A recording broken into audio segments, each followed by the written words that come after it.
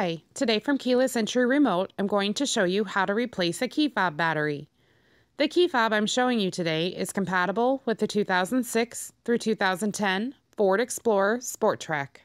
The part number for this key fob is 2L2T-15K601-BA. To open this key fob, all you will need is a screwdriver. Simply insert the screwdriver in the notch at the bottom of the key fob and twist. Once you have the key fob open, you'll see the battery is located here. You may want to use that small flathead screwdriver to help pop the old battery out. The battery used in this key fob is a CR2032. Once you have the old battery out, to replace it, simply slide the new battery back in place. With this key fob, it is plus side down. When you have the new battery back in, just snap the key fob back together and you're done.